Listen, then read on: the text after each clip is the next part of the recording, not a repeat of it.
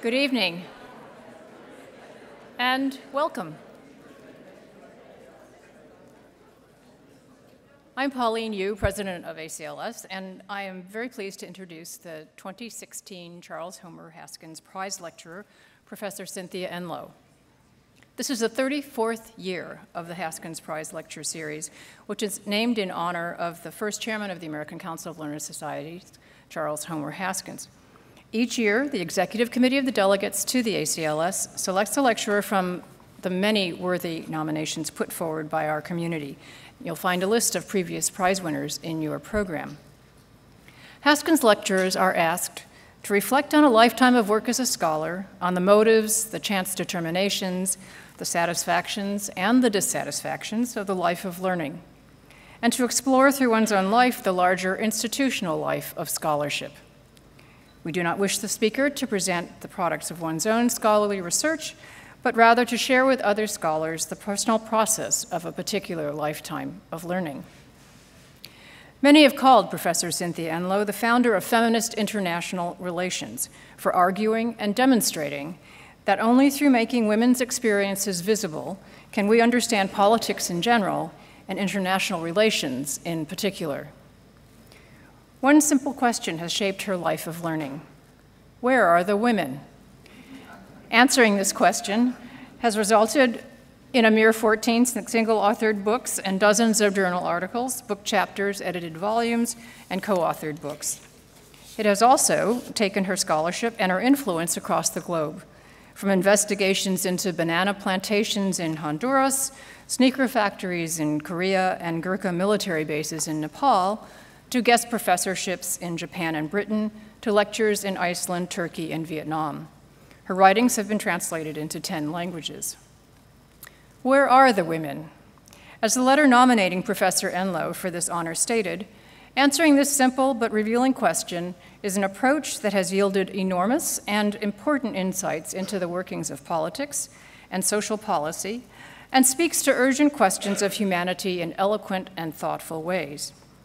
As you will hear, I'm sure, in Professor Enloe's talk, motivating this question are a limitless and self-conscious curiosity, a dedication to peace, and the courage to expose how and where power operates.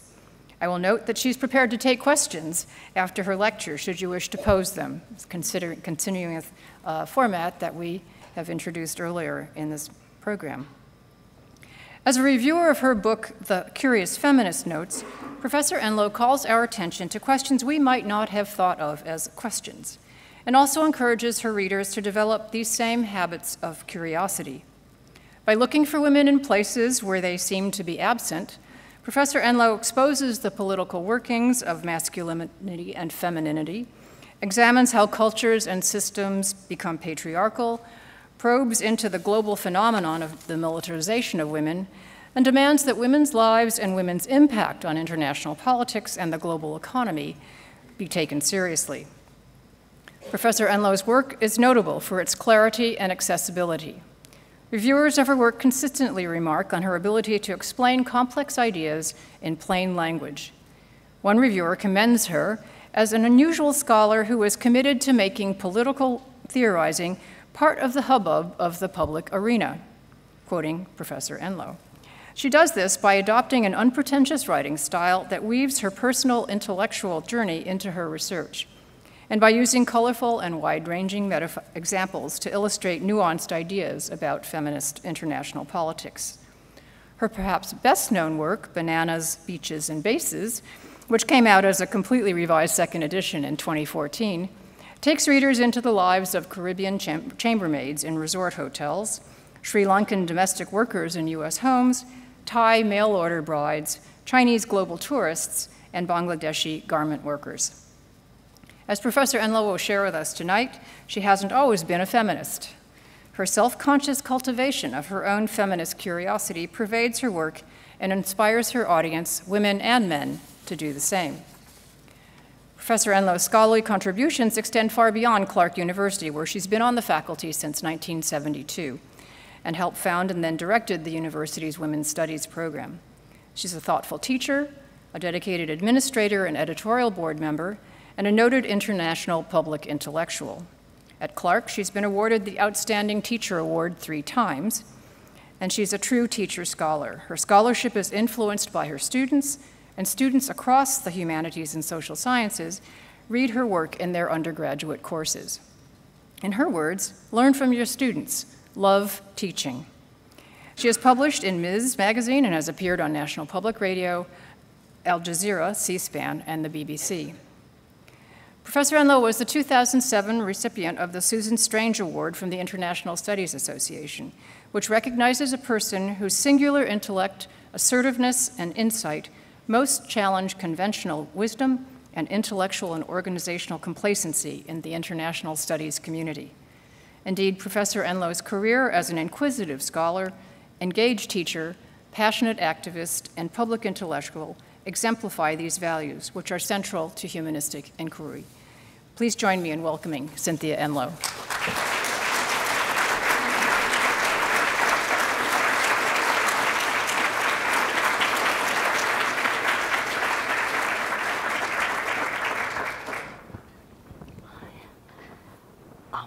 When we were doing this arranging, I said, you know, podiums are really made for people who are over 5'2", right? And so I'm a kind of beside the podium kind of speaker. It's a delight to be here. I'm honored to be the Charles Haskins speaker. And I learned that Charles Haskins himself was at the Versailles Peace Treaty negotiations. And so that made me all the more pleased to be part of something in his honor. I also, of course, was completely daunted by, it was really a mistake. I read all the list of everyone else who had gotten this, you know, Helen Vendler and Clifford Geertz, and I thought, oh, good grief. Well, I figured, stand up, be 5'1" and proud, and go for it. I also have to say that the ACLS giving every speaker the same theme is just inspired. The idea of trying to do an archaeological dig on one's own learning, which is oftentimes embarrassing, at least for me, because the learning comes kind of late, it was very, very interesting to try and to do with some candor. And it's not the tell-all speech, but still to really try and understand why it took me so long to become a feminist. That's really what this talk is about. Why did it take me so long? And what happened when my eyes were finally open? My parents both come from the British Isles stock, if you will, but by very different directions. The Enloes, I was asked at college, there was an assignment of my classmates to find out what was the ethnic or national origin of every class name in the freshman class. And I came back from a weekend away on Sunday, I guess late afternoon, early evening, and literally in my dorm was a group of my classmates saying, "You're it. You're the only one. What are you? What is Enloe?" And I only had kind of my father's folklore, since we've got the Association of Folklorists here.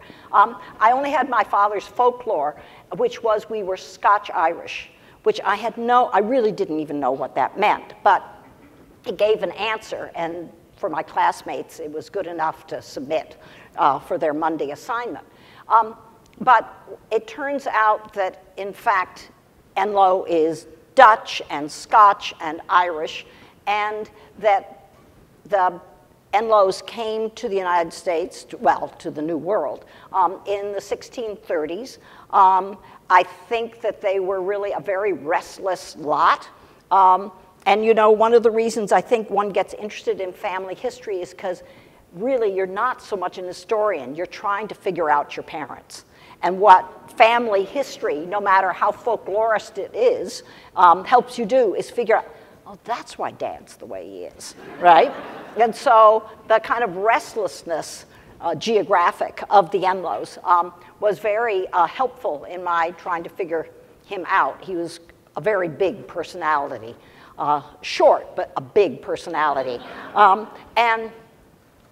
One of the stories he liked to tell was about the Enloes out on what the Euro frontier people called the frontier in the 1850s and 60s, being farmers, poor farmers, I think, but owning land out on what was then the Missouri-Kentucky frontier.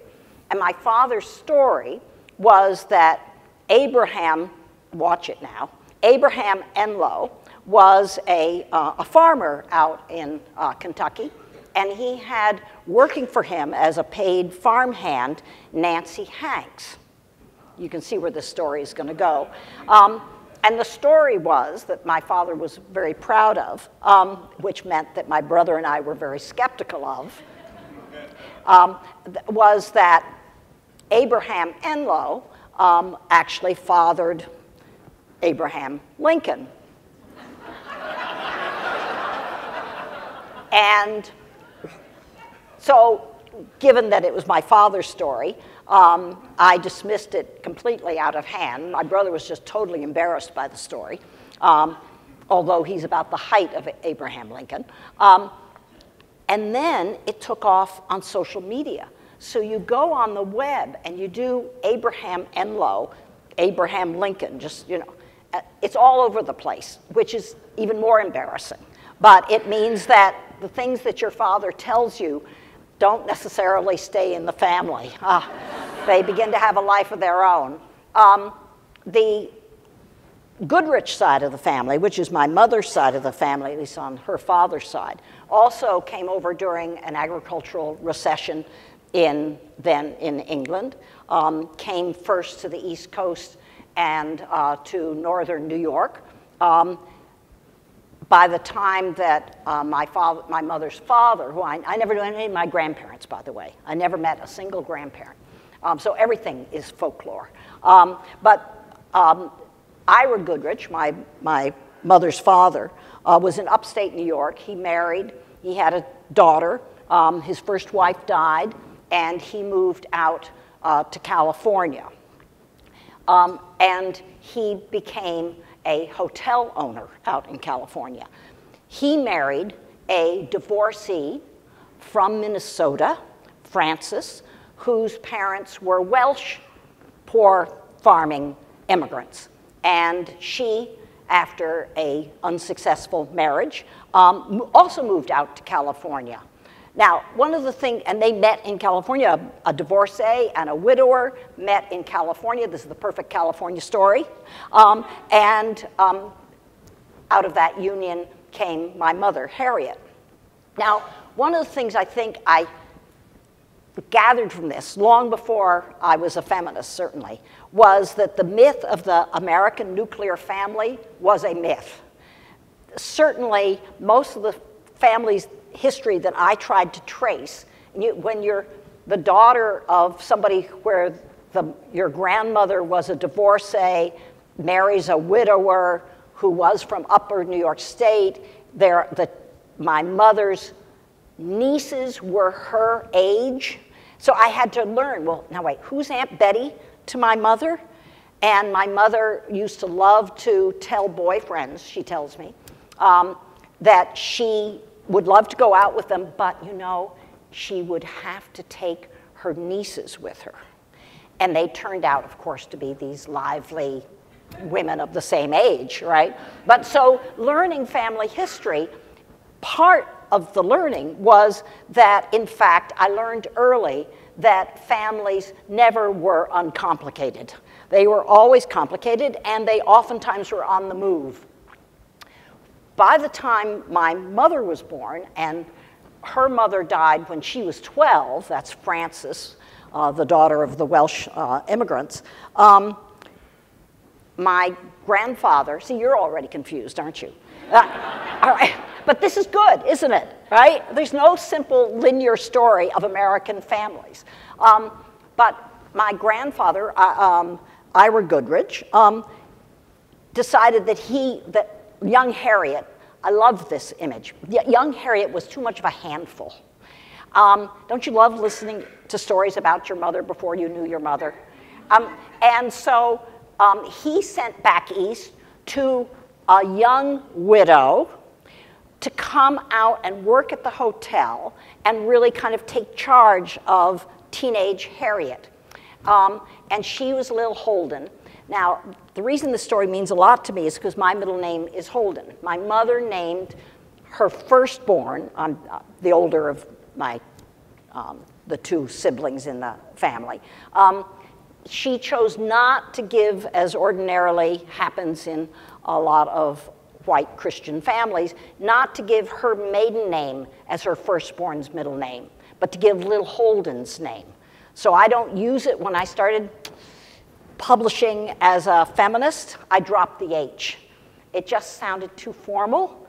So you can trace back and see my, if you will, pre-feminist books are written by Cynthia H. Enloe, and my feminist books, if you will, are written as just Cynthia Enloe. But I hated dropping the H, but I felt I had to do it. I wanted to be a little more approachable, and dropping the H felt as though I could do that. But the Holden part really means, I didn't know her either. The Holden part really feels important to me because it feels as though Lil Holden really was a modern woman. She really assumed that my mother would start I don't think there were any driver's licenses in California when my mother was growing up. And she started driving from Santa Barbara, where this Hotel Upham still is, up to Mills College in a car she called Betsy. And I think she went to college early. I think she was 17, driving what must have been a 10-hour drive up the California coast. Lil Holden also was very adventurous. They went on horseback riding trips. They went to Europe. And so the Holden part really feels important because, again, it feels to me as if it was, before I had any feminist consciousness, I knew that there were Lil Holdens in American society. That is, that there were adventurous women who had been widowed, but that didn't stop them living. And also they migrated out to California. They took charge of this handful called my mother, and really encouraged her to have an adventurous life. My parents met, and my German friends love this story. They met in Heidelberg. Now, those of you who do German studies know that Heidelberg is full of romantic folklore. And so the idea of this young American man and woman meeting outside a restaurant in Heidelberg was very believable, if you will. But my father was there because he was from Missouri, but his father went bankrupt in the Depression, and so you could go to the best medical schools in Germany for $25 a semester. And so off he went, he didn't speak any German, off he went to Germany to do his medical studies. They lived, my parents had a whirlwind romance, I gather,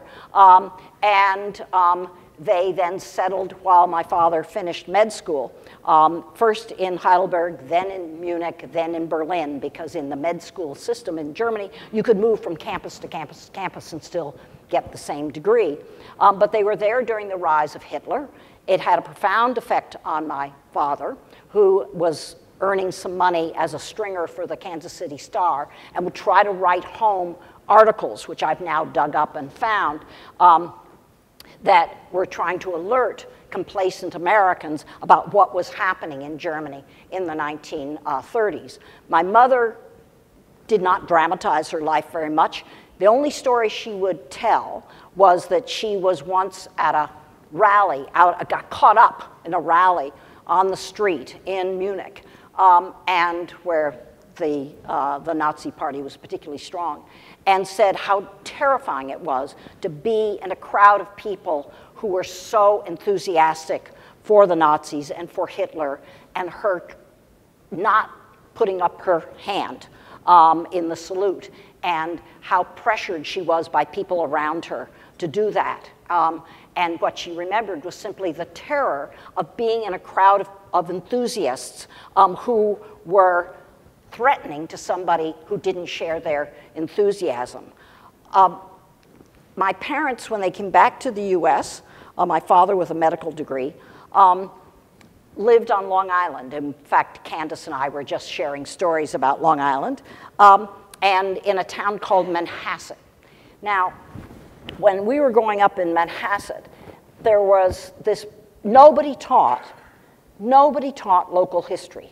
So you'd think in grammar school, you'd think in junior high or high school, somebody would have thought that if you're living in a town called Manhasset, what a great way to introduce Native American history, right?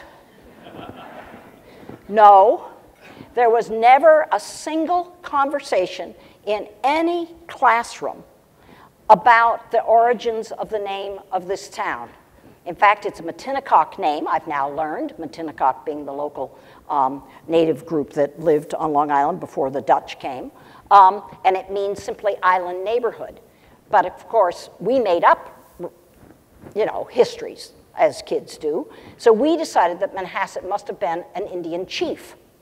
And the high school named their sports teams, the Manhasset High School, named their sports teams the Indians. And here's the secret. Well, it's not a secret. Here's the embarrassment. They still do.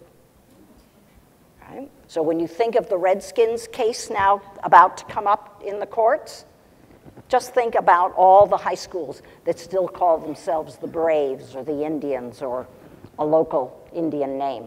The other thing that we were pretty unconscious about was the degree of racial segregation in this northern New York suburban community. We knew it, we as kids knew it only because it wasn't till high school that we had African American classmates. All the way through elementary school, all the way through junior high, they were all white student bodies. It was only when we got to high school that the schools from Spinney Hill, which was the African American redlined neighborhood in Manhasset, merged at the high school level, and that's when you had white and African American students together in the same school. So we had an idea, we knew, we had a racialized geography. We knew that Spinney Hill was where African Americans lived.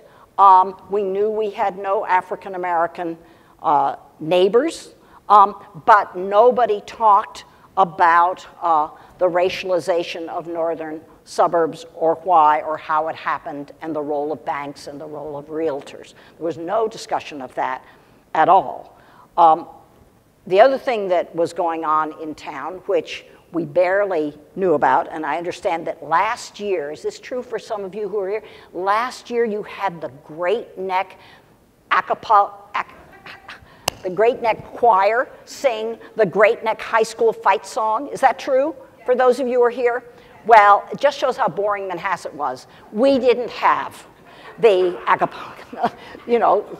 fight song group, unfortunately. We were right next door, but here's what we knew growing up. This is how how any of us imbibe racism, but we don't think to inquire about it.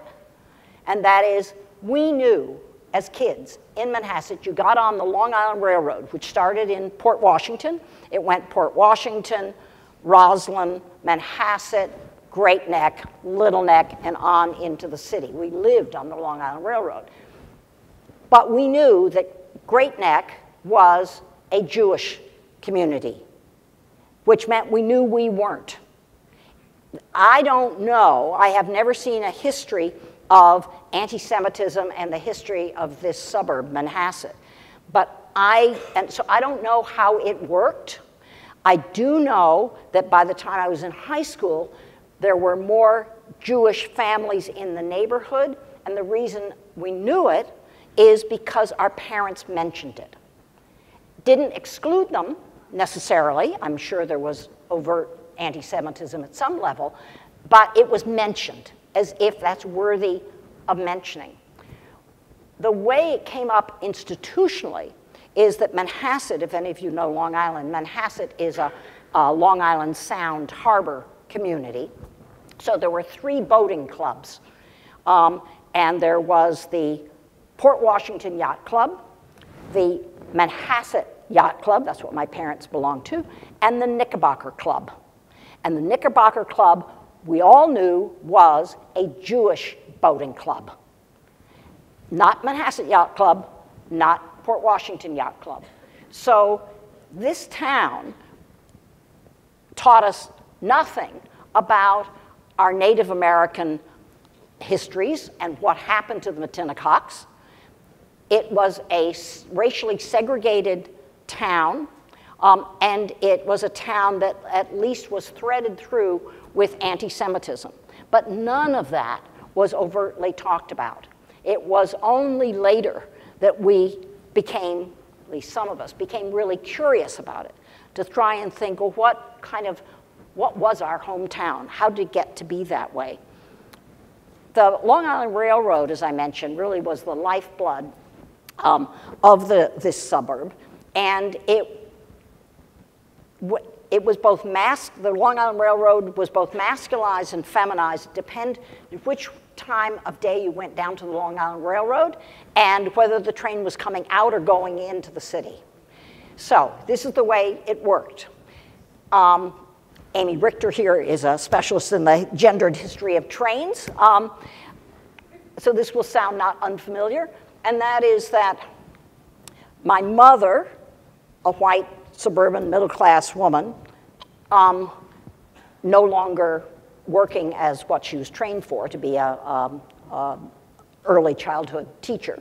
My mother would drive my father really in a Ford station wagon. I mean, you can't make it up, right?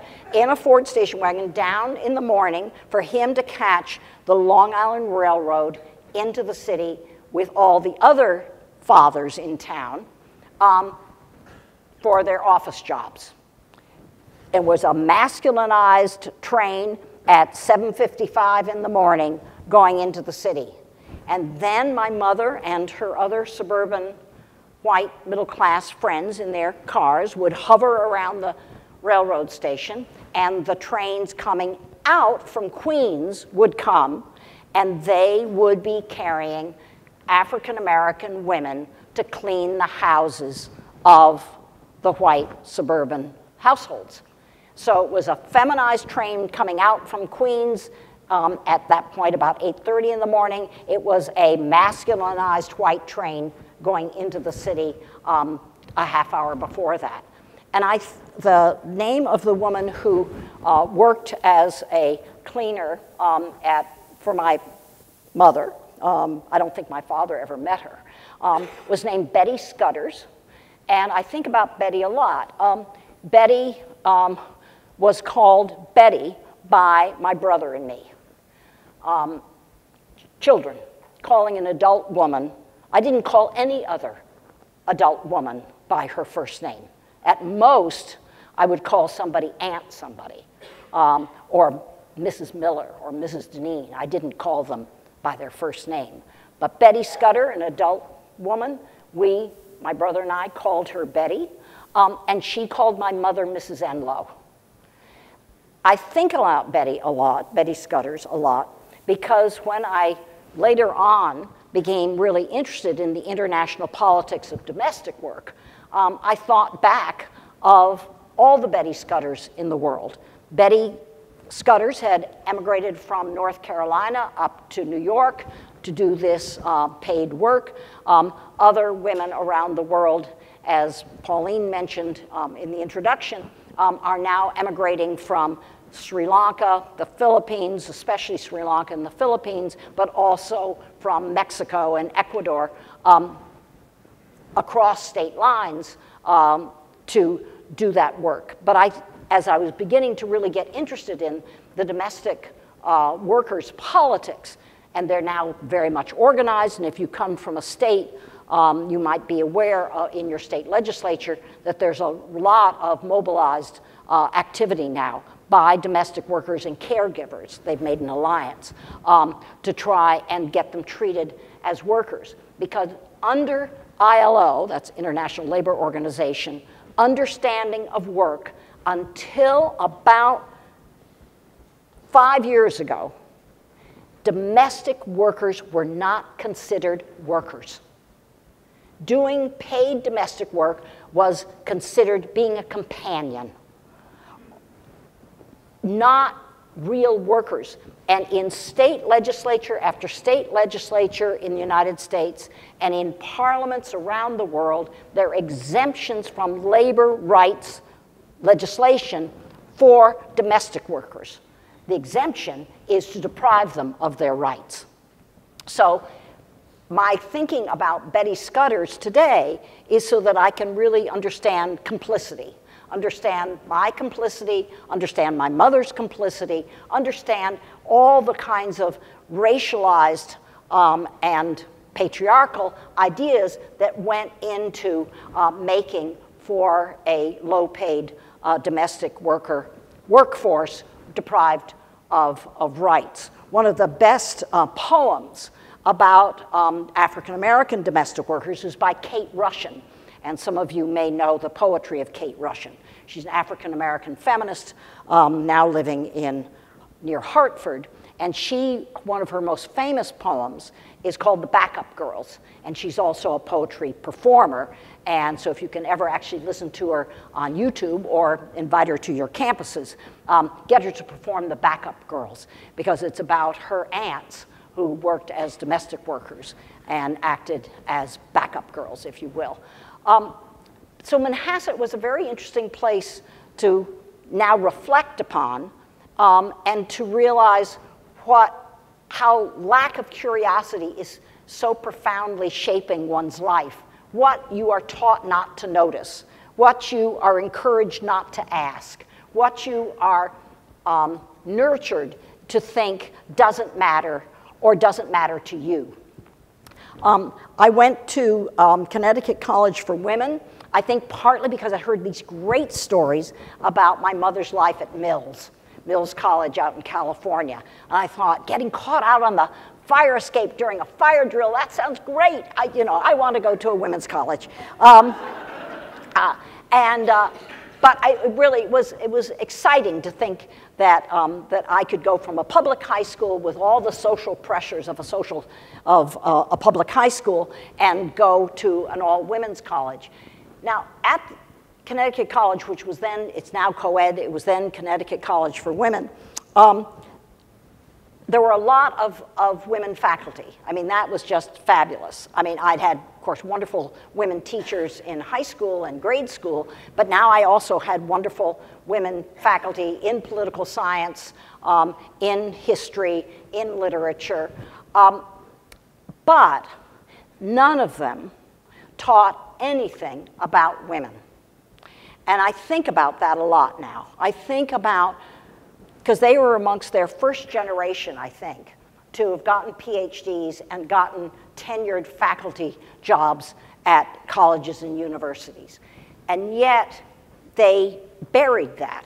So we did not read Mary Wollstonecraft in political theory. We didn't read Virginia Woolf in literature. We didn't read anything about suffragists in any history course. And in fact, out of my guilt about that, I assign 3 guineas constantly to students.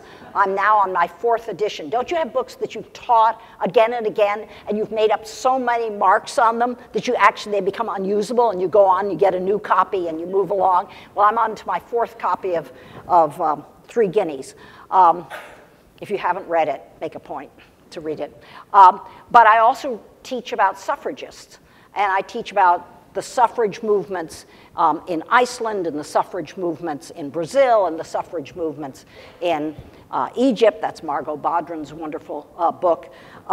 And as well as about suffrage movements in Japan and Britain and the United States. But I partly got so enthusiastic, and I am still very enthusiastic about learning about suffrage history cross-nationally, because I'm so curious about why my professors at Connecticut College did not teach that. Now, on the other hand, These aren't women who lacked consciousness. They obviously had strategies for legitimation, right? They took their women students seriously.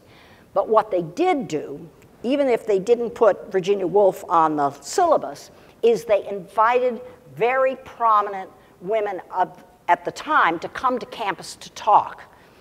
So there was Alice Paul, at that point quite elderly, but Alice Paul was there on stage. Did any of us crass undergraduates have a clue who we were listening to or looking at? Not a clue, because none of us had learned any suffrage history in high school or college. We just thought, well, you know how you are when you're 18. I mean, you're just so arrogant. And so you look up on stage and you see an elderly woman. Do you see a radical? Do you see somebody who was force-fed? No. You see an elderly woman that for some reason your faculty decided you had to go here. They also invited Eleanor Roosevelt. Now you'd think we'd be a little better about Eleanor Roosevelt, but we were almost wall-to-wall Republican family kids. I think, because I knew the one woman in my dorm who was for Stevenson, right? And when you know the one woman in your dorm was from Stevenson, it does say something about the inclinations of the rest of your classmates. So all I knew about Eleanor Roosevelt was that she was the object of ridicule. And so once again, I never took Eleanor Roosevelt seriously until I started reading Blanche Cook, who I'm sure most of you have read. Everyone's waiting for volume 3, but don't tell her that, because, you know, it's awful when you promise 3 volumes and you've gotten 2 and they're fabulous and you should be able to stop, but you're not allowed to stop because everyone says, where's volume 3? But it's coming. But until I read Blanche Cook's wonderful 2-volume biography, I had no clue that Eleanor Roosevelt was a social reformer, that she was a feminist, that she was an anti-racist. I had none of that history. So our faculty members invited people that they obviously admired, but somehow couldn't figure out a way to prepare us so that we would overcome our youthful arrogance and actually listen carefully. The person that they did invite, who somehow got through my protective covering, was Hannah Arendt. And Hannah Arendt came when I was a senior. And it was just several years after her publishing The Origins of Totalitarianism, which I hadn't read. But Hannah Arendt, there was something going on. I was sitting kind of towards the back row. Luckily, we'd been required to come. Just keep that in mind with your students. Do require them to go to things, right? So they won't regret 20 years later that they didn't go. And there was something so exciting about Hannah Arendt. I didn't understand what she was talking about. It was clearly way over my head, but I was a note taker. I'm a big note taker. And so I took notes like crazy. Now, when it was all over, I ran to the campus coffee shop just to think. And that was the impact that Hannah Arendt had on me. I'll tell you one other story about Hannah Arendt. I only have 2. That's going to be my other story. And that is when I was out at Berkeley. Sheldon Wolin, who a political theorist, was my professor in political theory, and he was a very major Hannah Arendt admirer, and so we read a lot of Hannah Arendt, thankfully. And the American Political Science Association was meeting over in San Francisco one of the years when I was in graduate school, and so we all went over just to be part of the association meetings, and we went to panels, and Sheldon Wolin was chairing a panel on revolutions. And so the panelists were up here and they did their thing and so on. And then Sheldon Wolin said to the audience, which was maybe half of you, said to the audience, well, now does anybody, you know, usual, does anyone have any comments? And about there, a woman stood up, and she said, well, I do have a couple of well, you could, everyone just went, it was Hannah Arendt. And she was, imagine you are on the panel on revolutions, and suddenly it dawns on you that you've been listened to by Hannah Arendt, right? And so she stood up and she said, I just have a couple of comments. And of course, they were brilliant. But what was wonderful about Hannah Arendt is that all that time at Berkeley, she was publishing in the New York Review of Books and in the New Yorker. That is, she was publishing with advertisements down the side, right? She was publishing in magazines that you picked up, at least in Berkeley, at the newsstand. She was publishing in public spaces. And I've always remembered that because I thought, well, that's where political theory goes on. That's where philosophy goes on. It goes on in things that you pick up at the newsstand and you go to the coffee shop and you underline. And that's, to me, what made her intellectual life so vibrant, is that she was so, not necessarily accessible in the sense that you really had to reread and then reread again what she was saying because it was so deep, but that she was so available in this kind of forum. At the end of my year or my college career at Connecticut, I had an internship, since we're down in Washington. I had an internship with the, if you can believe it, now remember I'm from Manhasset, Long Island. I had an internship in the Department of Agriculture. I really could hardly tell a tulip from a forsythia, right? But I was assigned to the Department of Agriculture, and I was a gopher for a small group of visiting agricultural technicians from, they were all men, from Turkey, Ghana, and Indonesia. And the fellow from Indonesia named Galar Waratmaja. And Galar was a fisheries specialist. He'd studied in the Soviet Union, and now think Indonesia. He was studied in the Soviet Union, and now he was studying in the United States. And he took me under his wing because he was so appalled that I had never heard of the of the Indonesian Revolution against the Dutch. He was just so worried, I think, that somebody who was getting this university education knew nothing about the world.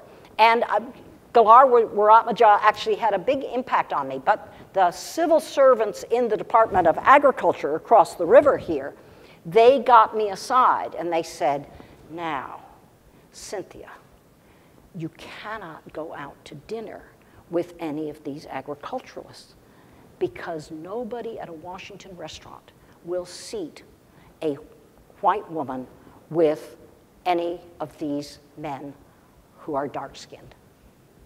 So Galar and I would go walking in parks, and I had a whole bunch of roommates. We'd all go out to dinner at some pizzeria. But Galar really affected me, and he really opened my eyes. Well, he made it clear how little I knew, which was wonderful. And when I went to Berkeley, I chose to, if you will, double major. I was a political scientist at Berkeley, but I was also an Asian studies specialist.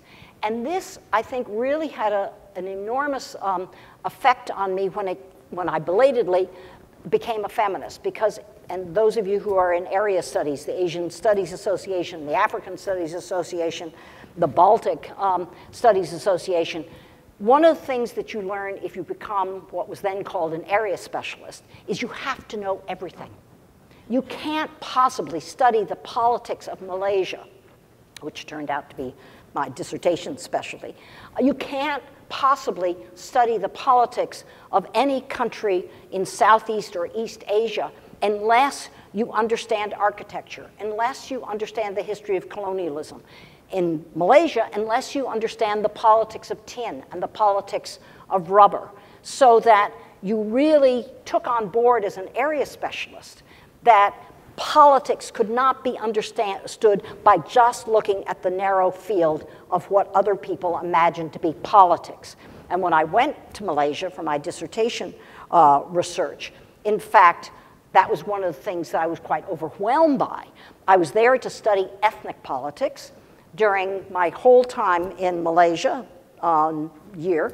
I never interviewed a single woman, and I didn't notice that I never interviewed a single woman. But what I did imbibe was the sense that I had to read Malaysian literature.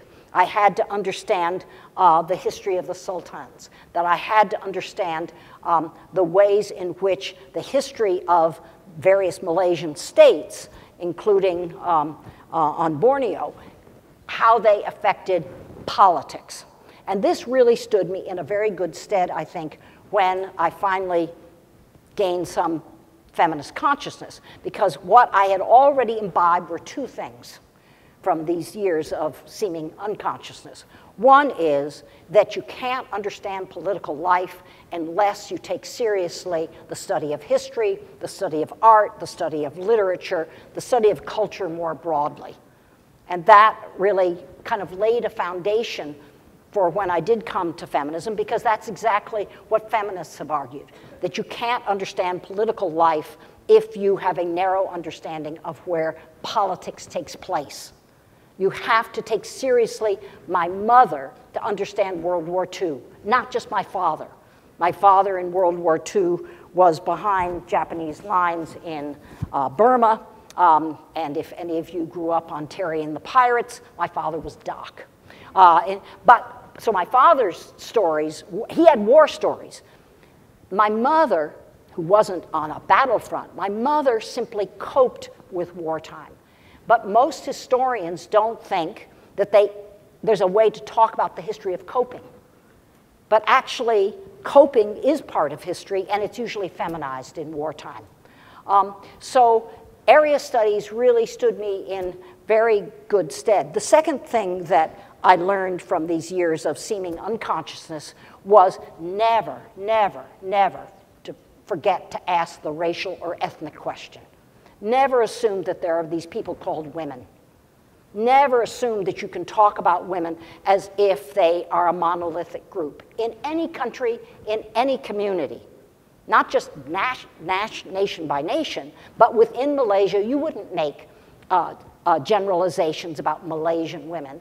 You'd ask about Malay women and Tamil women and Chinese women to understand what their political lives were like. So those two lessons, that is, to understand politics, you have to understand cultures, and to understand women's lives, you have to always ask ethnic and racial questions and not be sure what answer you're going to get. My first job after Berkeley was in Miami of Ohio. They had never had a woman in the department.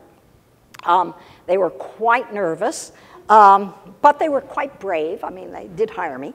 But what was really interesting is that, well, it's dismaying. One of the guys in the department, I heard later, on the search committee, went kind of behind the scenes and made a phone call to one of my advisors at Berkeley. And the question he asked, guy to guy, was, will she make trouble? Now, you know what's the terrible answer? He said no. I mean, isn't that just awful? Well, it's just awful. But one of the reasons that my search was somewhat eased was that I was on the job market and going from campus to campus having job interviews at the time of the free speech movement where Berkeley became Berkeley. And this was the student-led movement that asked all kinds of difficult questions about university life. And the free speech movement really challenged not just the IBM card. This was the time where they got a dog through graduation, you know, this showed that you could do anything with an IBM card. But it was also asking questions about when could city police come on campus, what kinds of activities could be controlled by the deans. And the free speech movement, I mean, I went out on strike. I wasn't by any means any part of any leadership, but it split the political science department, and I had members of my committee who are on both sides of pro and against the free speech movement. But the free speech, like all social movements, the free speech movement had a social life. And I now realize that I really kept a distance from the social life of the free speech movement. And I didn't, at the time, know why, because I had no feminist concepts. All I could say is, I don't think so. So I, did the whole strike thing and everything, but the partying, I didn't do.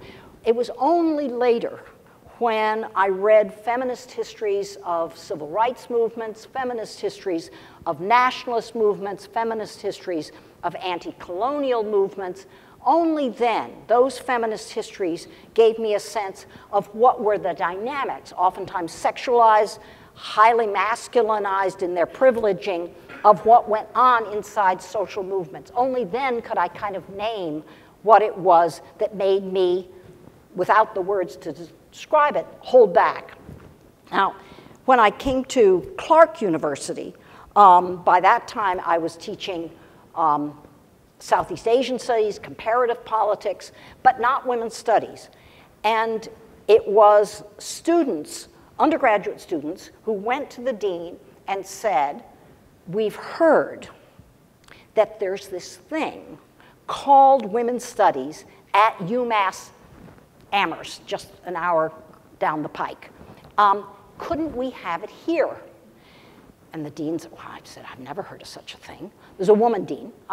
But she said, let's get together the women faculty. I think there were about 10 of us.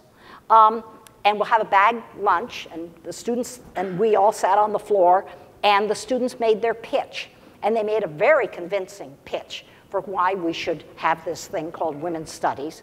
And so my friend Serena offered to give a course on fiction by women writers, both British and the US. My friend Sharon very bravely said that she would figure out what a course on women in American politics would be. And the students very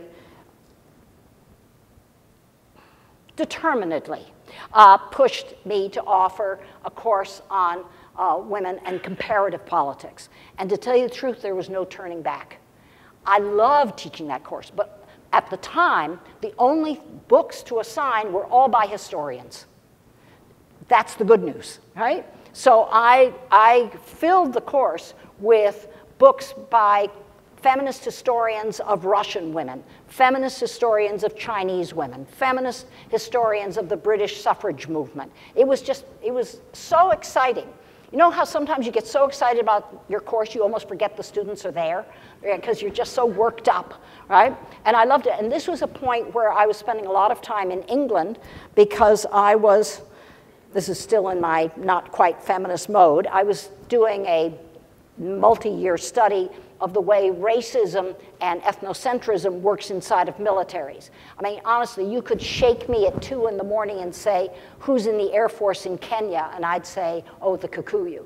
I really tried to understand how racism and ethnicity were both manipulated by state elites to build their own sense of militarized security.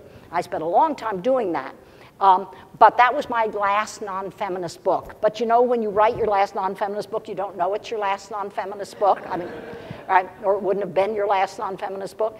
And it was only after that, but I was spending a lot of time in England. And when I was there, British feminists took me under their wing, just like Galar did several years before that, and really made sure that I went to exciting debates and meetings that were, full of heat as well as excitement. And I really began to understand how difficult it was to think about the relationship between feminism and socialism, the ways in which you could debate heterosexuality and lesbian feminism. And so these were wonderful debates. I didn't know how to write about them. I didn't know how to teach about them, but I knew that they mattered. So when I first came to writing a feminist book, which is called Does Khaki Become You?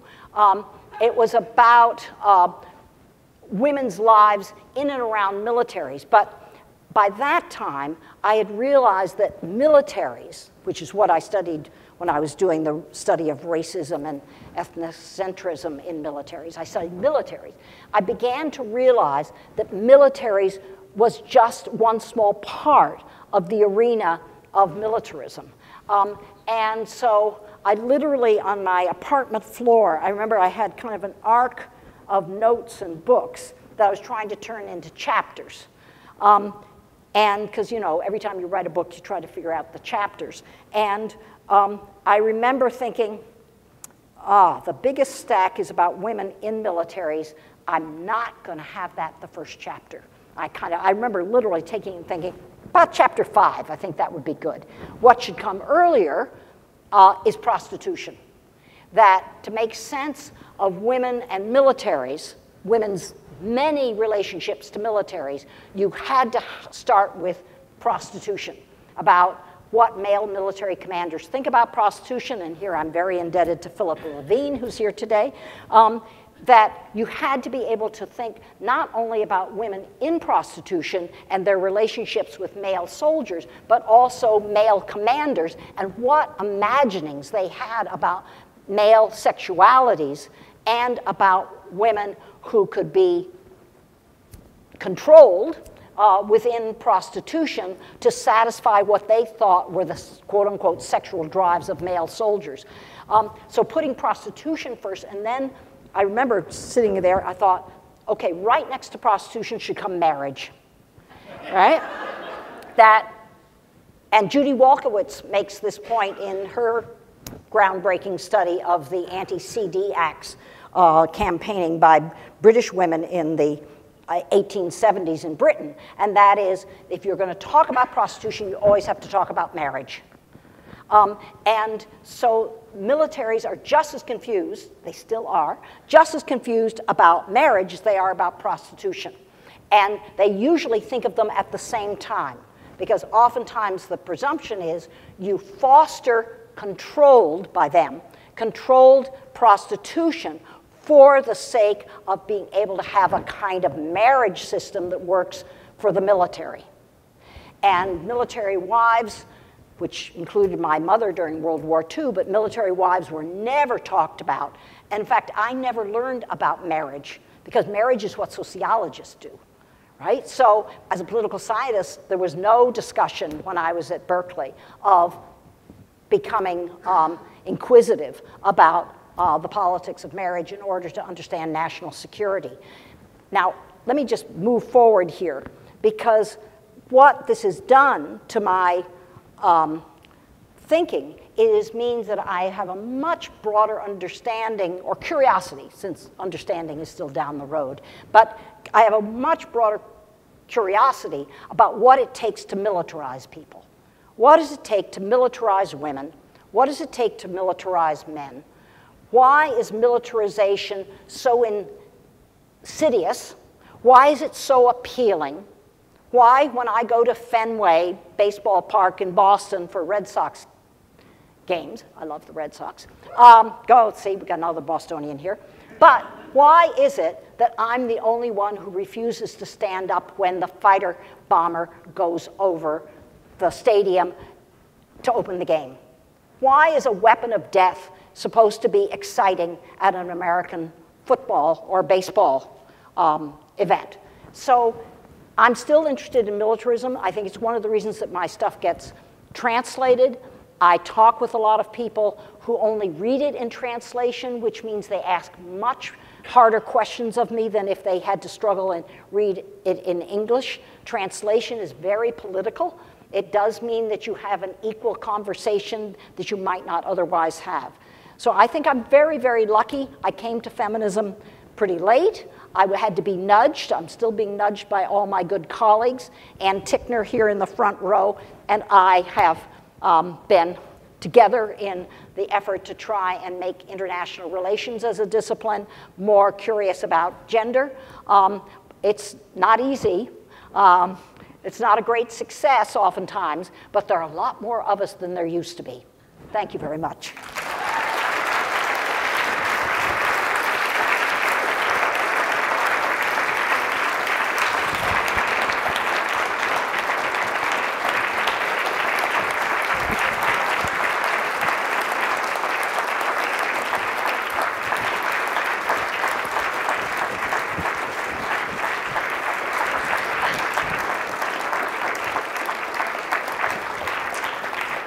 You all had wine ahead of time, didn't you? That's the ticket. Always make sure you give a lecture where they have the wine before the lecture. I can see this is really the ticket. But listen, we've still got a bit of time that Pauline very graciously said would work. So are there stories? You don't have to do the Q&A thing. I mean, are there stories? Are there questions? Are there things you just want to? Hi there. Just say your name just a word. Adam Blistein, Society for Classical Studies. Why was your mother at Heidelberg? Oh, well, because she was, that's a really good question. She was quite a privileged young woman. She'd gone through Mills, but Lil Holden, her quote-unquote foster mother, thought she should go to Europe and get more educated, and so she was in Heidelberg as a tourist.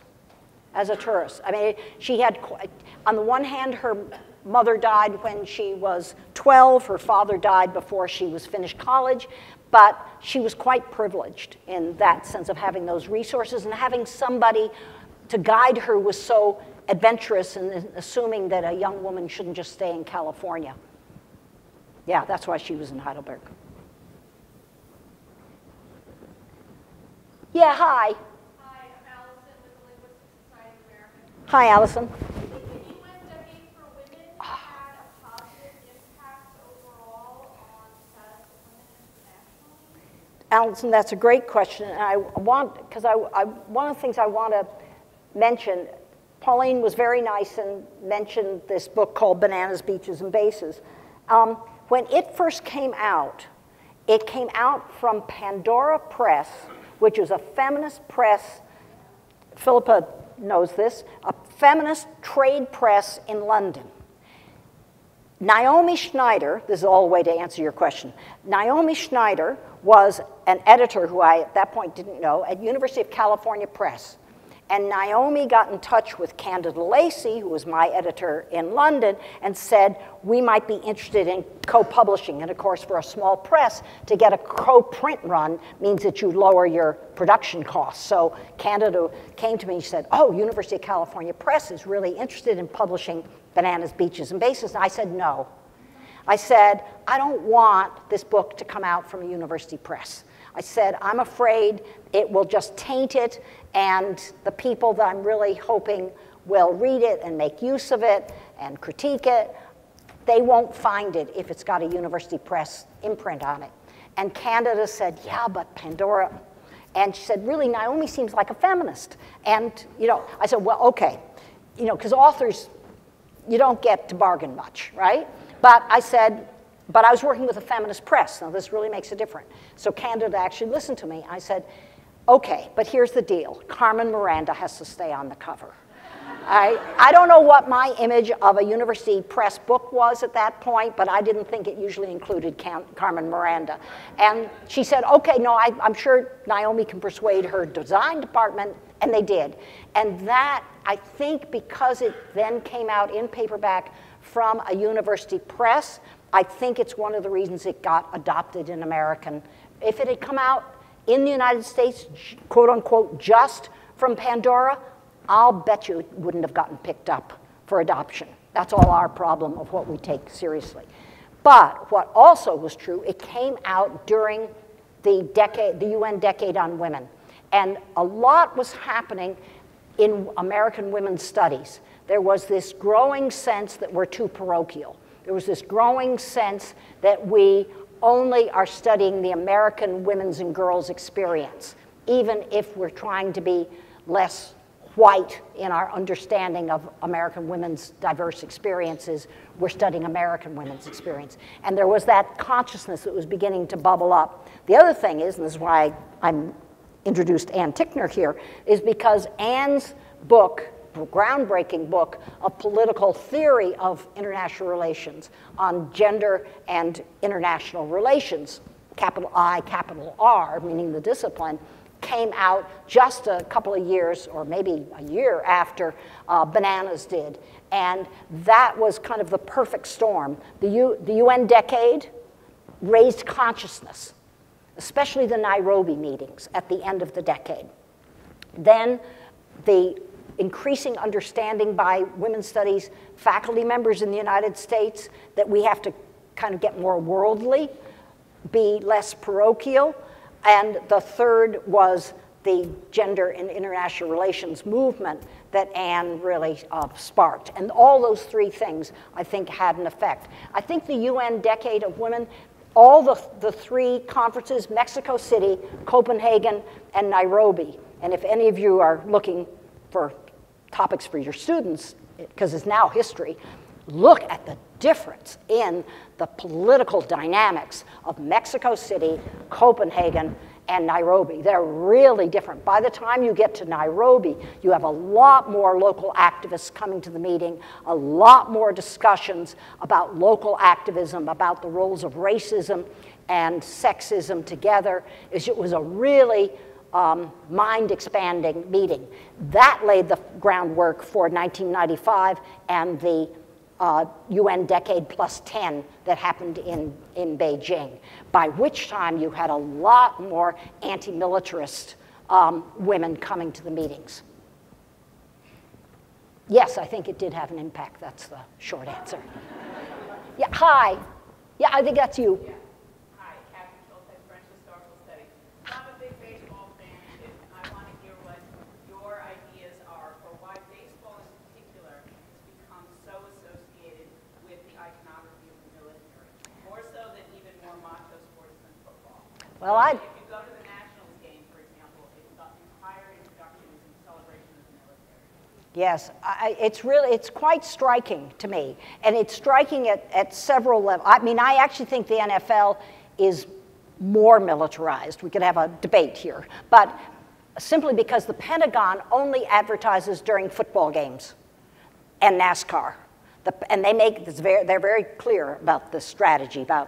Listen to Pentagon advertising budget people and their Madison Avenue firms, and they make big decisions about where they advertise. They advertise during NFL games and during NASCAR. They don't advertise during tennis, right? Right? It's all about their notion, not just of the masculinity of the sport, but of the viewers, right? But they also don't advertise during baseball games.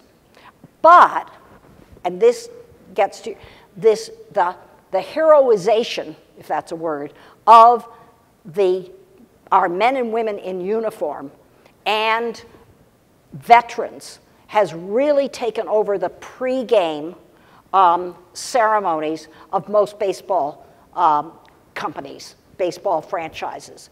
And it's worth really trying to figure this out, because it didn't happen in the 1980s.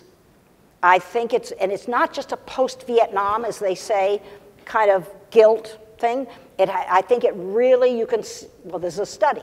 I think you can really see the upswing after the first Gulf War, and especially during Iraq and Afghanistan. But there is this notion that whatever we did wrong, that's all of us, civilians did wrong after the Vietnam War by not honoring our veterans, we're now going to make up for that. But I think it's also because it is a men's sport. That is, they don't bring out any veterans during the WNBA, right? If any of you go to women's basketball. I mean, there are plenty of women veterans. They don't do any of that there. It's a very particular combination of assumptions and aspirations. So look into it, folks.